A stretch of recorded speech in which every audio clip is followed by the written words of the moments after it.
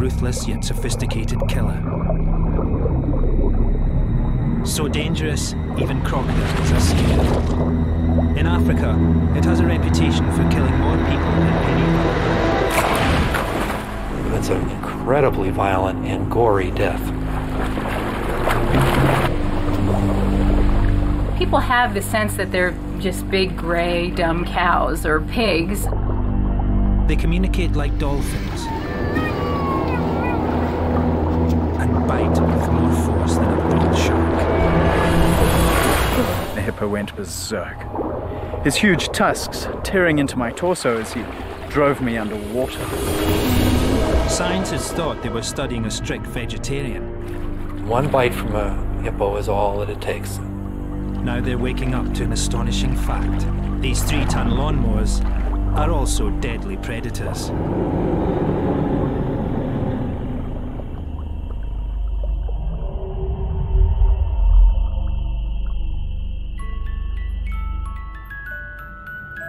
All kinds of animals inspire our nightmares. But surely not these ones. Hippos have a jolly, roly-poly image.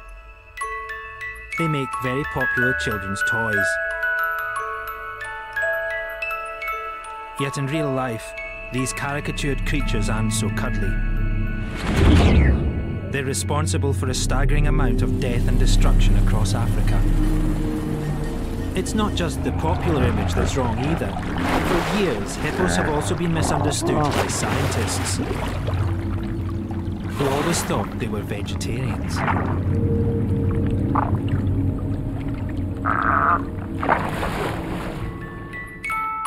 Sweet dreams for some, perhaps, but for many, these animals are a waking nightmare.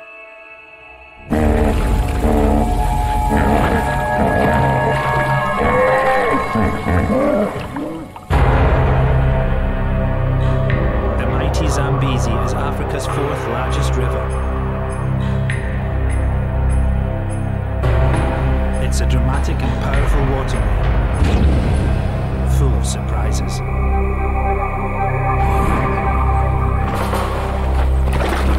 And the setting for a terrifying real-life drama that turns the spotlight on an animal with some dark and surprising secrets. I remember waking up on the morning of Saturday, March the 9th, 1996. I was quite excited and a little nervous too.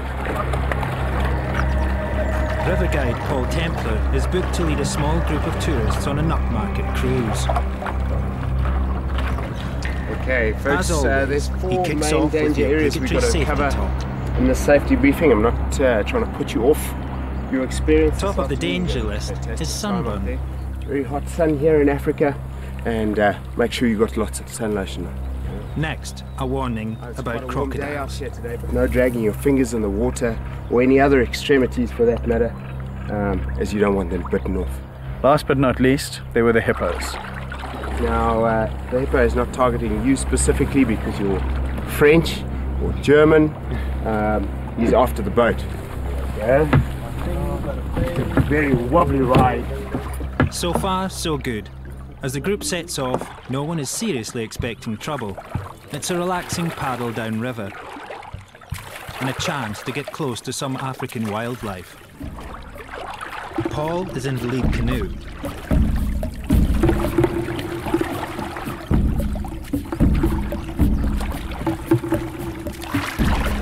Followed closely by his old friend and fellow guide, Mike McNamara. We drifted off down while the clients opened the cooler boxes and had some gin and tonic and some wine. And I just pulled in my kayak next to Paul and we had a long chat because I hadn't seen him for a few days. As Mike and Paul chat, the 4 boats continue on their lazy journey downstream. Before long, the quiet backwater opens into a wider channel, and it's here that the tourists catch their first glimpse of hippos.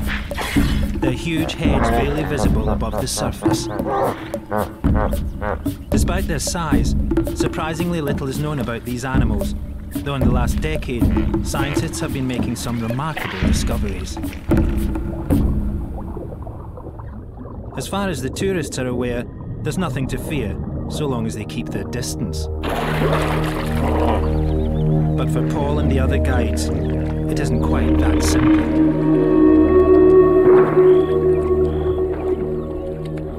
Mac and I discussed how there was a rogue male who had been chasing canoes recently.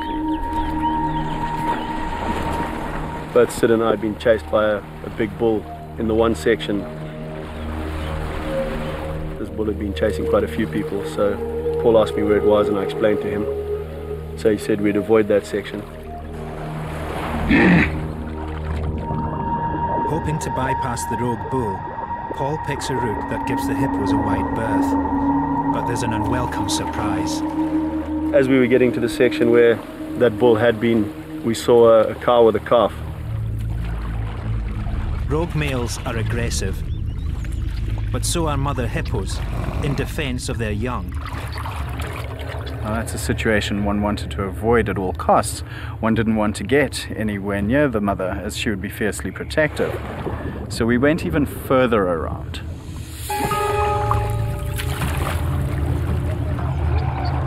Safely past the mother hippo, Paul turns back to check that everyone's okay.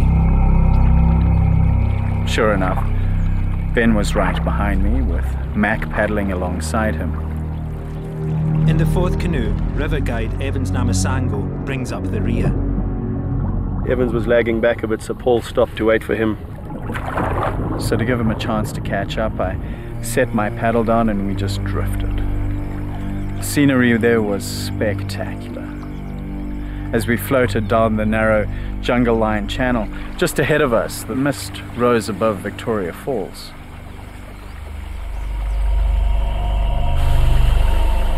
We all took a moment just to relax and to soak in the peace and the tranquility.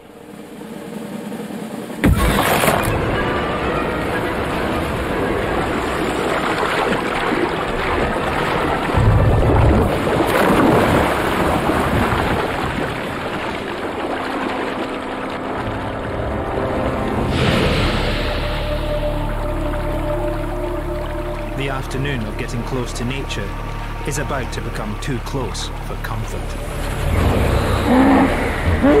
Tourists can't see what's attacking them. But for Paul and his fellow guides, it's already a question of survival. They know this is a hippo attack, a nightmare come true.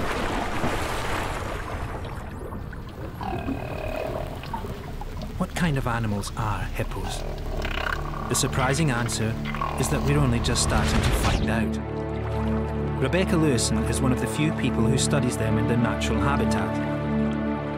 People have the sense that they're just big, gray, dumb cows or pigs, and I think they have a lot, we know already that they have so many adaptations that make them unique. They seem to live in family groups, led by a dominant female. Much like elephants, except there's a resident male in charge of each group. This is a long-lived animal, 30 to 40 years. Of course, they must have a repertoire of behaviors that allow them to live and flourish for those many years. But discovering what hippos are really up to is a huge challenge. Not least because they spend up to 80% of their time in the water. To uncover their private lives, we need to know what's happening under the surface. In 1987, hippo scientist Bill Barklow made a remarkable discovery, simply by listening. The first day was just the most remarkable thing. I put those headphones on, I put that hydrophone in the water, and there were these sounds I'd never heard before, and I'm quite certain no one else has ever heard before. Bill's hydrophone was picking up an extraordinary volume of hippo chat, a cacophony of underwater sounds.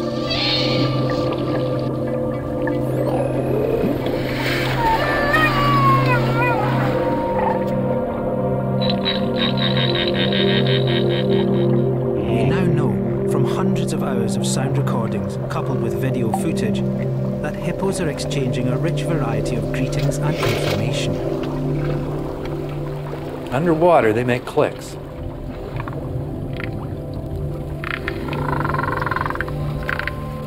Some of the clicks are typical sort of things, but others are like they're blowing out their nose maybe, but there's no air coming out.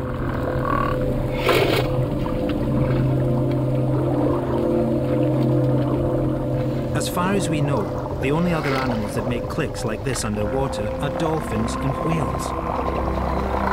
Is this pure coincidence? Or is there a connection?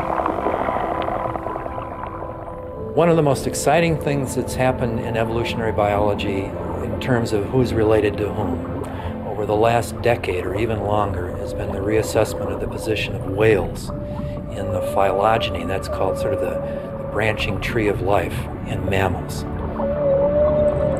By comparing DNA, scientists have established that dolphins and whales are closely related to hippos and probably evolved from a hippo-like ancestor. The social behavior of whales and dolphins, particularly dolphins, is very complex. Dolphins appear to experience emotions such as grief and rage, and on the darker side, they even coordinate attacks on other animals. Does this mean that hippos, close relatives of dolphins, are likely to be more sophisticated than we thought? Could they too have feelings such as affection or spite? In 1996, wildlife filmmakers recorded remarkable images that seemed to show hippos grieving. Just as with elephants, the hippos linger for several hours beside the body of their dead companion, even defending the carcass against predators. Are these hippos mourning their dead? What I've seen is curiosity and interest. I don't actually know that it's mourning, but again, we don't really know that much about hippo relations.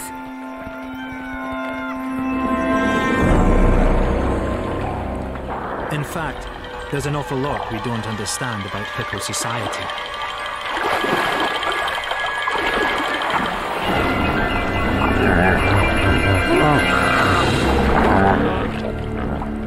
What else has science got wrong? To the casual observer, hippos seem laid back. Yet in water, as well as on land, they often come to blows, especially the big males.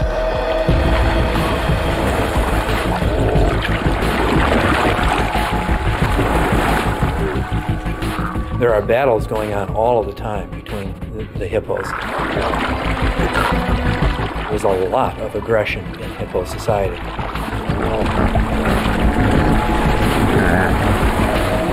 Hippos are aggressive probably because of the importance of dominance in their social relationships. Dominant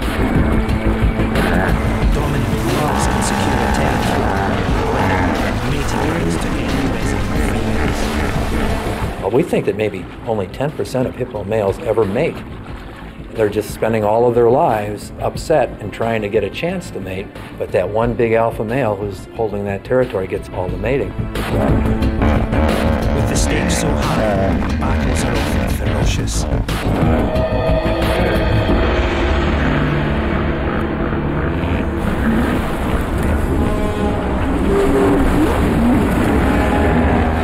And if two males are evenly matched for size, a serious fight erupts.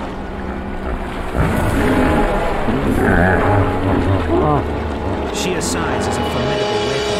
A male hippo can grow to 4.5 meters long and weigh in at 3 tons. This fighting machine has the largest gape of any land animal. Its jaws open more than 1 meter wide. Armed with massive tusks up to 70 centimeters long, they slash wildly at each other. The upper and lower canines rub together when the hippo opens its mouth, keeping them razor sharp.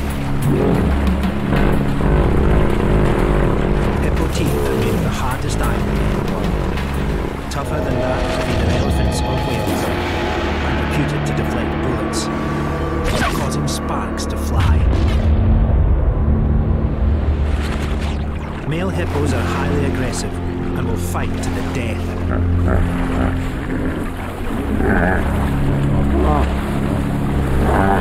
But there are times of the year when they're especially bad-tempered.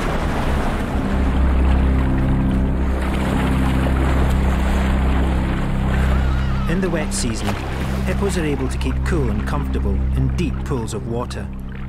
Their surprisingly delicate skin is actually very sensitive to the sun. Hippos live side by side with crocodiles, and for the most part, seem to tolerate them.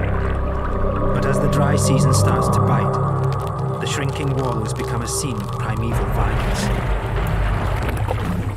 With the grass also disappearing fast, the hippos are left with little to eat. Other grazers move on in search of water and fresh pasture, but hippos remain in their territories. As times get more desperate, hippos display some surprising behavior.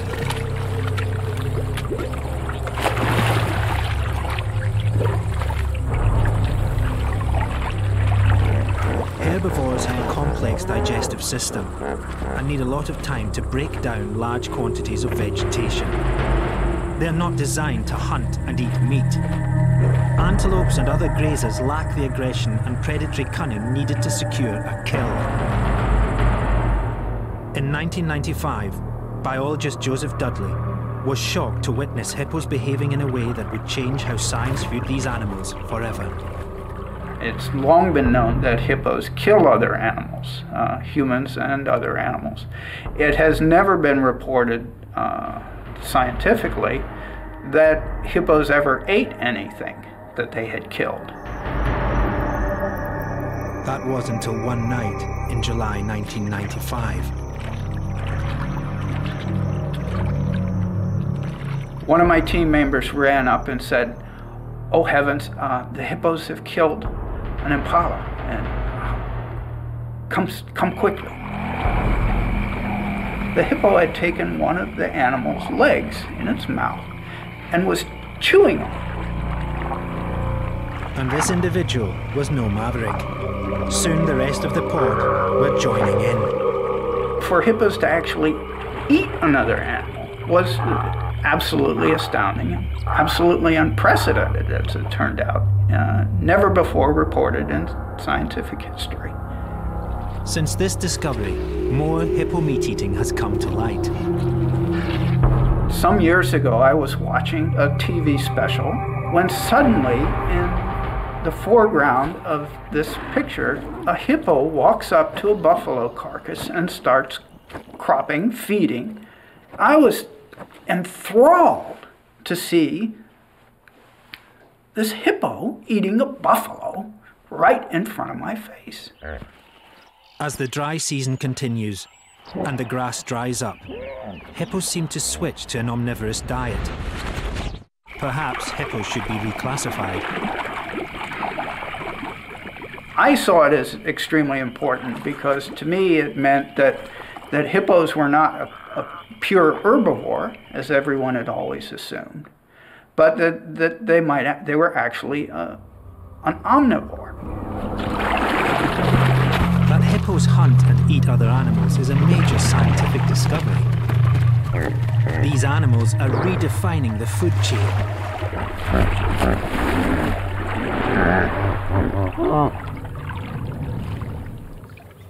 At first glance, hippos are classic herbivores. They're big animals that graze large quantities of food. But unlike herbivores, hippos can and do make capable predators.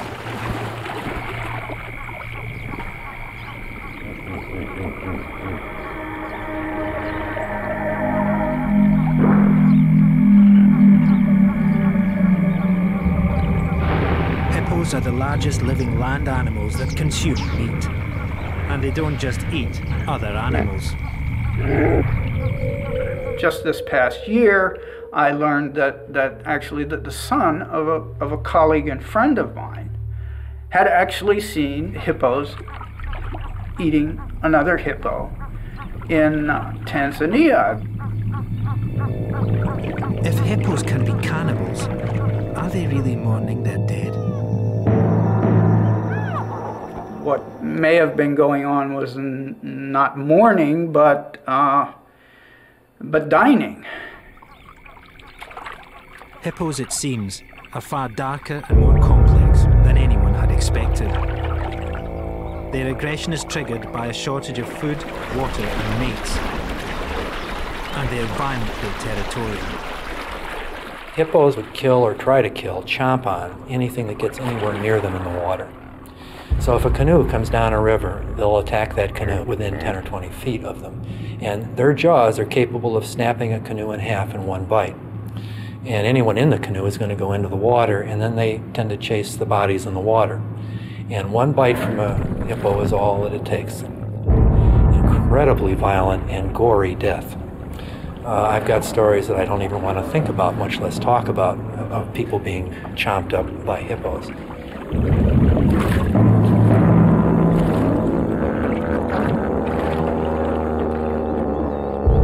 Instead of avoiding the rope bull as he'd intended, Paul has unwittingly steered his party right into the heart of its territory.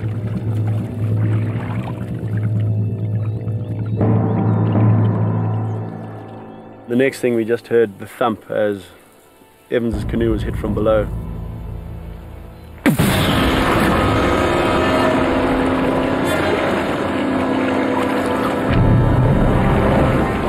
I turned just in time to see Evans flying through the air before he splashed into the river. I turned around over my shoulder and just saw the whole back of the canoe come up and Evans come flying out of it. My mind sprung into crisis mode. Oh no, not there, to the back, get to the back! Paul shouted to Ben to get the other clients to shore. Ben, get everyone to the rocks. Paddling towards Evans. Hang in there, I'm coming to get you. I turned around to see what was happening and I saw Evans get pulled down hard twice.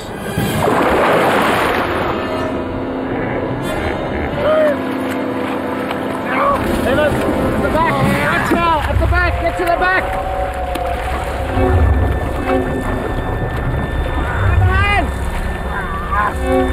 Come on! I leant over to grab a hold of his outstretched hand, and as our fingers almost touched,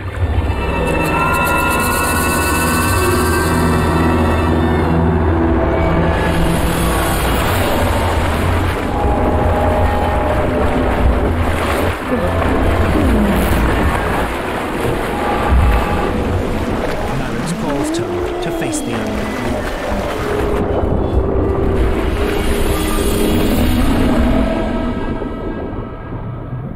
my world went dark and strangely quiet.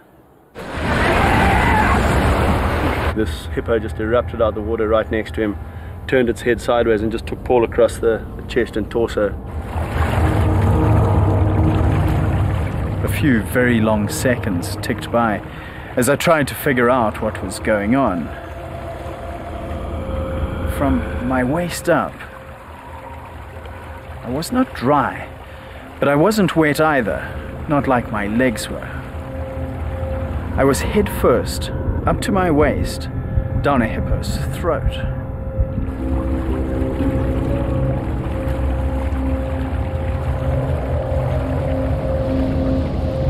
I pushed and I pulled and I wiggled about, all to no avail. Then the monster loosened his grip, long enough for me to escape, bursting to the surface, and came face to face with Evans.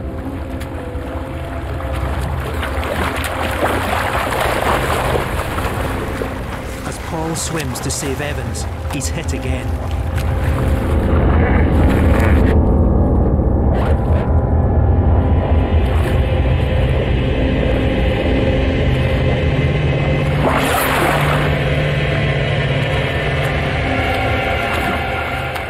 I remember just looking over Paul's head and Evans came to the surface, looking very panicked, flailing his arms. And then he just seemed to roll his eyes back and give up and just sank below the water, and I knew basically that he wasn't coming back up again.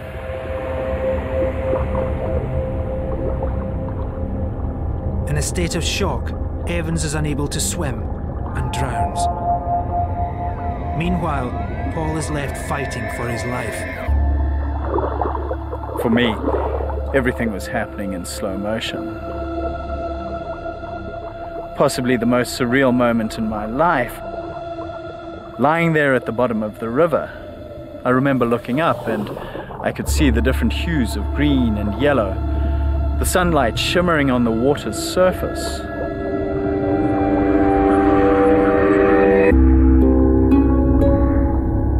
I watched my blood mingle with the water, and I wondered which would happen first, if I'd bleed to death or if I'd drown.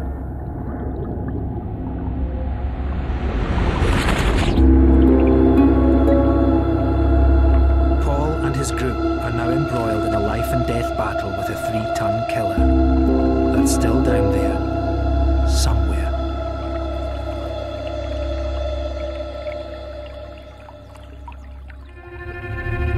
If the attack seems like a random act, it's not.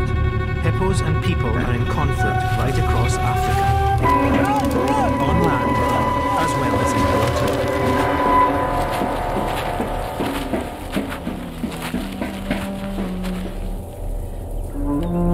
Africa's riverbanks, where villagers cultivate their crops, are the front line in an age-old battle. Living cheek by jowl, hippos and humans are in direct competition.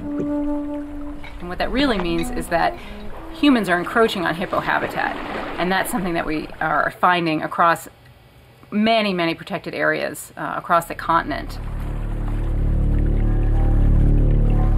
The more fields that people plant, the less grassland there is where hippos can graze. And fishermen are constantly pushing into their territorial waters. It's no wonder there's conflict.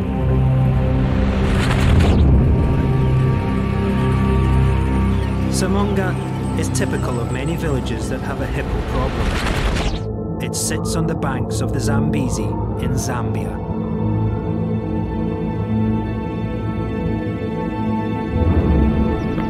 For food, the locals depend on a mixture of river fish, irrigated crops, and cattle that graze the banks.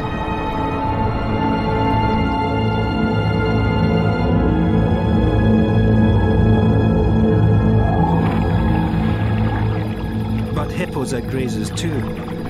At night when it's cool, they come out of the water to feed. And their appetites are massive. A hippo can consume more than 40 kilos of vegetation before dawn. If it finds maize or sugarcane instead of natural pasture, so much the better. To protect their crops against marauding hippos, the villagers of Samonga keep a night vigil.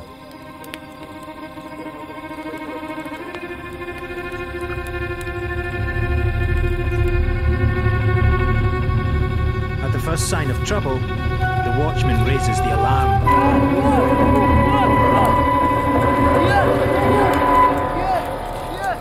Within minutes, a mob of villagers is up in arms, driving off the intruder with spears and flaming torches.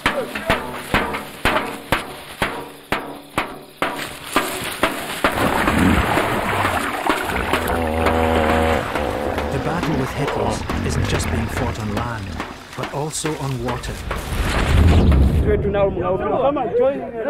These local fishermen are trading hippo horror stories. Some have merely been knocked from their boats. The hippo came from nowhere and bit my boat. It nearly took my arm off when I tried to swim away.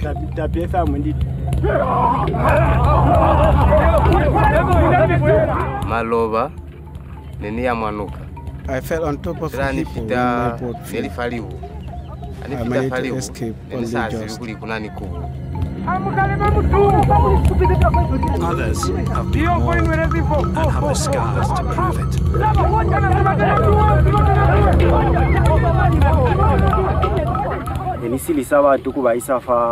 My canoe was knocked over. I was bitten on my leg as I tried to get away. A few have even lost their lives. And it's not just people getting killed. Lately, the hippos come out at night and attack our cattle.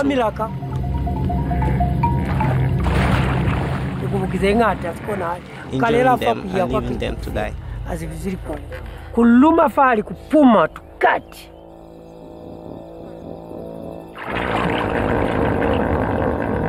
Just about everyone, it seems, has a tale to tell.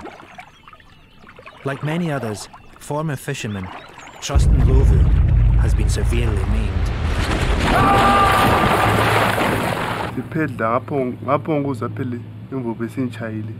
When the hippo hit the boat, I didn't know what happened. I only felt the pain when it crushed my leg. Trust's left leg was sliced clean off, and he was almost disemboweled. Not surprisingly, he's too scared to go anywhere near the river.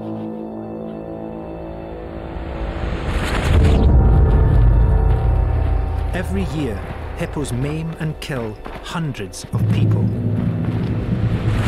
But in one village at least, the war is finally over.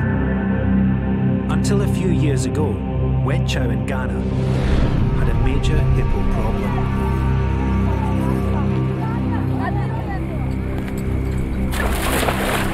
It was the usual story. Trampled crops and fishing boats attacked. There were a number of communities right down on the river banks. There were small fishing settlements. There was growing conflict between hippos and human settlements. Incredibly though, the people here actually celebrate hippos. We realized that there was a special relationship between one of the key ethnic groups here and the hippopotamus.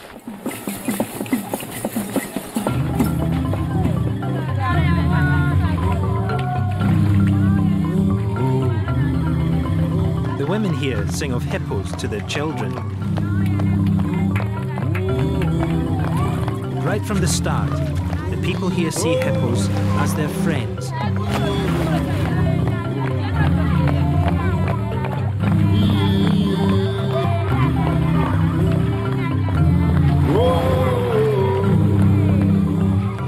Hippo legends are passed down from generation to generation. In Wala culture, these animals are considered sacred. When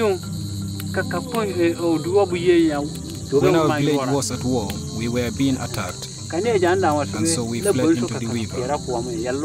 Our hippos lined up to make a living bridge, and we escaped. But when our enemies tried to cross, the hippos tipped them into the water, and they all drowned.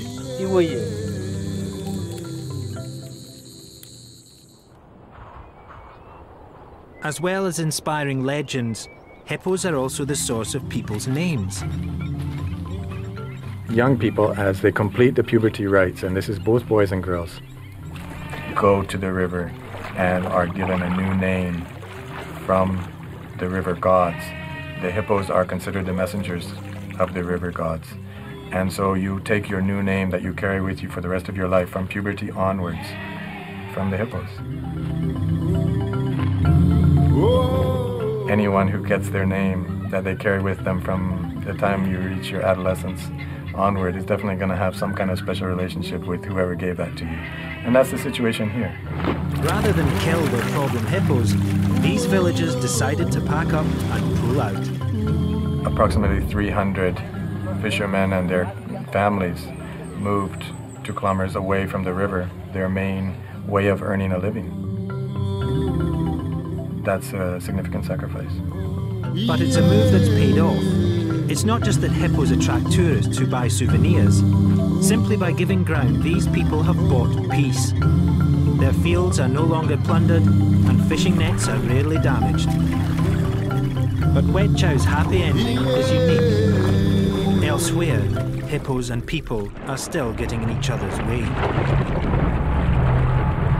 On the Zambezi in southern Africa, river guide Paul Templar has lost his friend Evans to a rogue hippo and is now fighting to save himself. He's up against an animal that's turning out to be more sophisticated and more deadly than scientists ever thought. Paul managed to break free, started getting away from the hippo.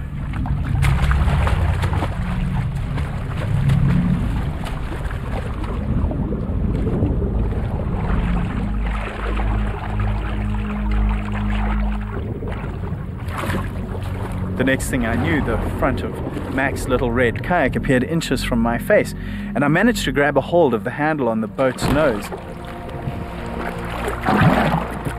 The hippo was biting at his feet. Get your legs up! It's right behind us! Get your legs up! Pick your legs up! And I managed to backpedal probably 10 or 15 meters, and we came to a submerged rock with some grass growing off it. And I jumped out of the kayak and managed to pull Paul up onto the rock.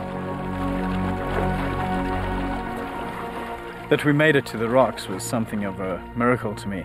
And then I made the mistake of taking a look at myself. So we pulled him up on the shore and rolled him over to have a look at his injuries, which were extensive. My one arm, from the elbow up, it had been crushed to a pulp, and from the elbow down it had been stripped of all its flesh. He had lacerations in his head, a horrible wound in his left foot where it had been bitten almost right through.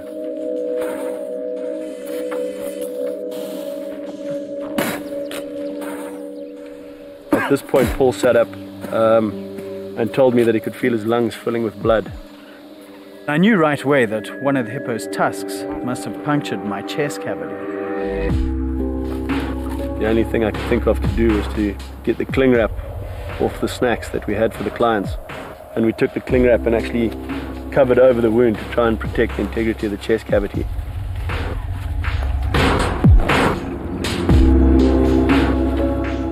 Managed to tourniquet his ankle to stop the bleeding through the hole in his foot, and tourniqueted the top of his arm because the injuries to his arm were still bleeding.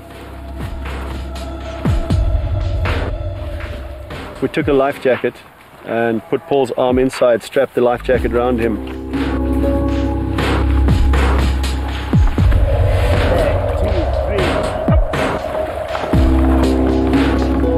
They've lost their radio and first aid kit in the attack. Their only option now is to get Paul out by themselves. It's a race against time, and with Paul's dead weight in his canoe, Ben paddles straight back through the middle of the Angry Bull's territory.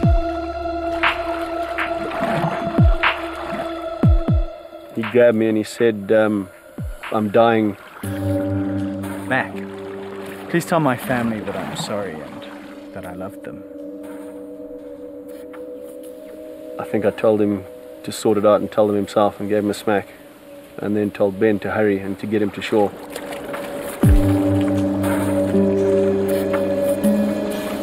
To be honest, I really didn't think I would see him again. I thought he was going to die on the way out.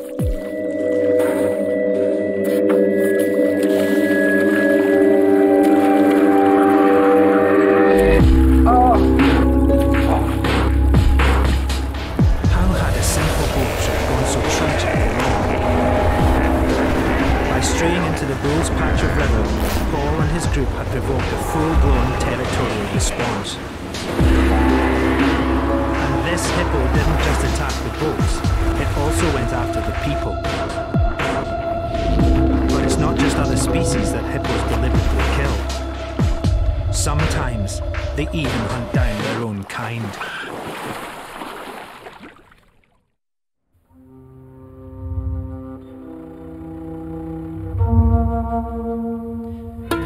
The ancient Egyptians feared hippos. One of their most evil gods, the bringer of destruction, the would-be slayer of goodness and light, was represented by a hippo. To them, the hippo was the embodiment of malevolence, the dark side of nature. But in complete contrast, the ancient Egyptians also recognized a good side to hippos. They noticed that hippos make superb mothers, and this side of their dual personality was revered. Mother hippos were seen as a positive force and worshipped as a god of pregnancy.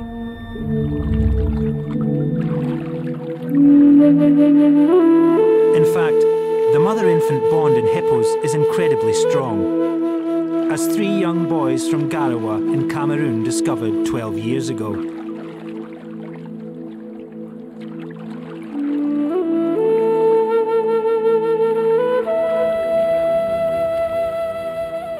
Un matin, on a été surpris de voir apparaître sous l'eau quelque chose. We were paddling along the river when we spotted something in the water. Avec sa maman. Et alors sa maman a été abattue par des pêcheurs. Little did they know that they were about to become adoptive fathers. On est dans la musique, petit à petit.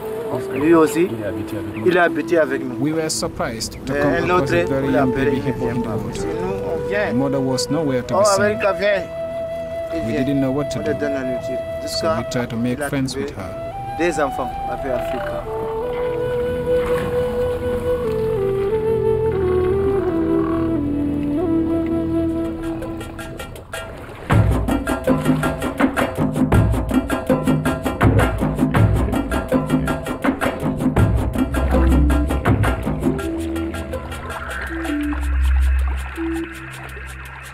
They named the orphan Africa, and she bonded with them as she would have done to a hippo mother.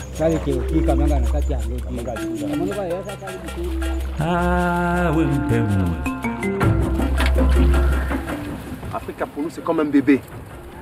Bien, Africa n'a pas de défense. Elle n'a pas de dents longues. We love her like a child. Ça veut dire We qu'elle n'est would pas do anything to protect her. Donc on peut la toucher normalement.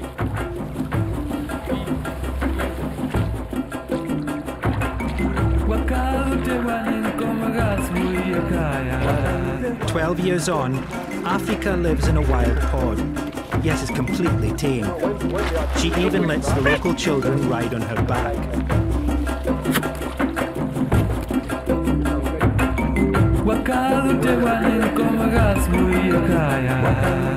Africa is remarkable proof that hippos will adopt other animals as parents, even humans.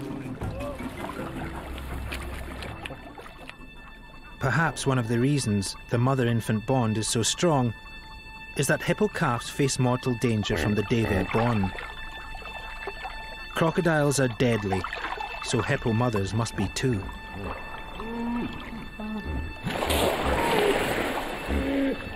The mother of that hippo chomped a crocodile. We don't know if it's the same one, but it was a big 8 or 9 foot one in half. It looked like intentional behavior. It looked like all of the things I try to avoid as a professional biologist, anthropomorphism, like vengeance and all of that. But it certainly had that feel to it, that the mother was going after the killer. It's further evidence that hippos are more dangerous than expected. Not only because they're unpredictable, but because their attacks may have intent.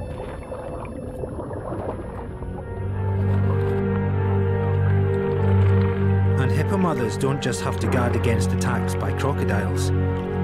Hippo males have a very dark side. I was watching the hippos in the pool and I noticed this was the smallest hippo I had ever seen. It was with a large female. As the mother tends to her baby, a dominant male launches an attack. The mother loses contact with her calf, and all of a sudden, the baby's swimming for its life.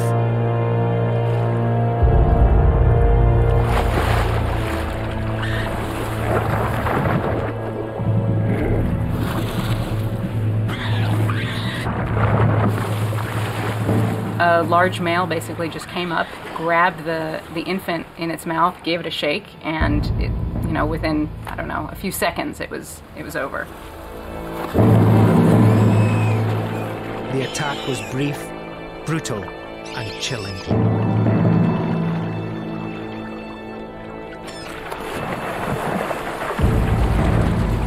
I knew that something strange was happening, but really had no idea what to expect.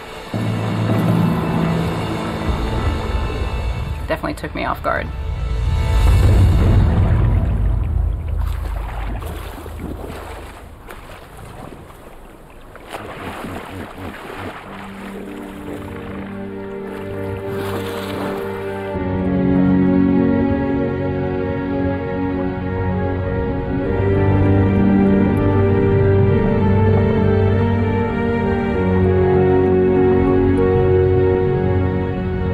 Doesn't give up hope.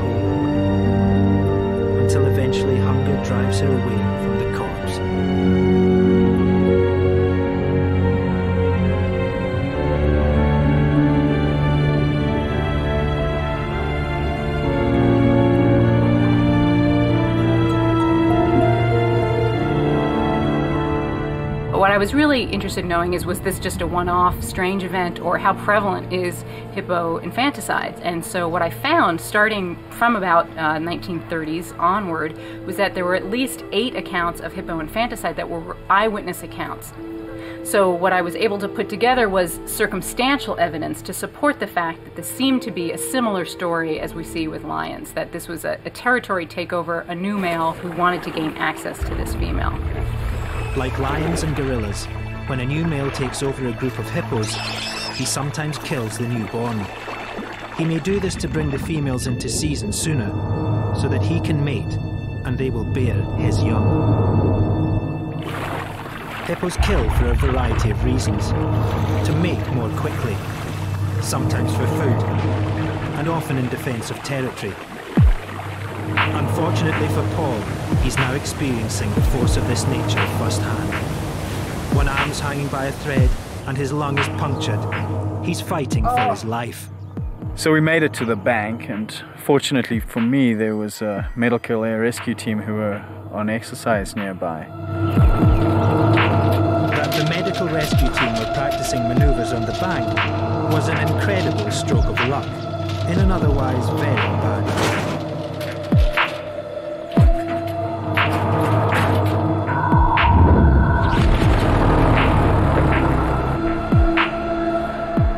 Because of all my head, neck and spinal injuries, they hadn't been able to give me any painkillers.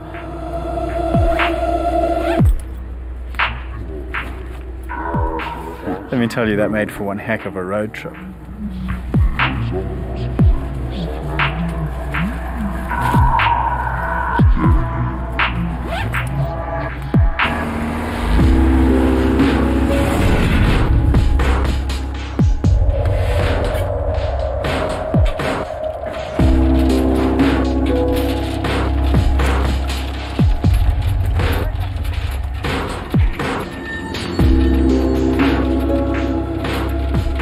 They wheeled me into the operating room and left me there beneath this bright overhead spotlight.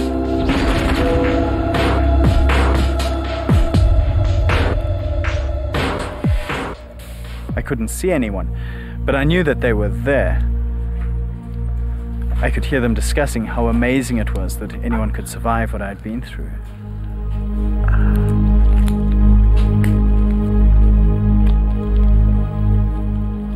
I heard things like, "Oh, his foot's horrible. Those arms are barely still attached. He's definitely going to lose a limb or two." So I'm laying there, and I can hear all this talk about bits and pieces coming off, and I can feel myself starting to panic again.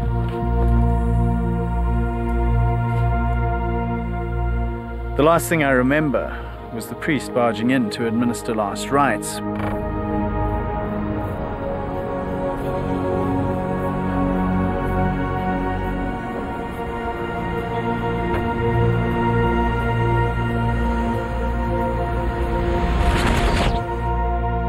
Hippos are proving to be full of dark surprises.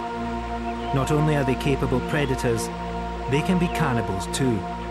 And when it suits them, they'll even kill another hippo's baby.